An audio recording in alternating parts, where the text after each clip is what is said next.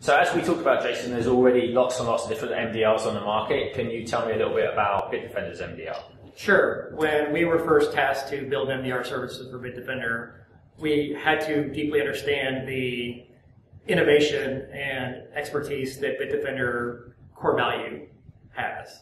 So taking it to heart, we looked at what the industry views as MDR. So it is opinionated tooling, it is 24/7 response, it is incorporating threat intelligence in the operation. We want to take that to the next level with Bitdefender innovation. So what we did with that is that we took the threat intelligence and we take it and turn it into unique threat hunting packages to specifically look for threats in customer environments tailored to their industry, tailored to their business. We also take the response part of that and level it up so that we are taking actions on behalf of customers instead of traditionally where response is notifying the customer of an issue.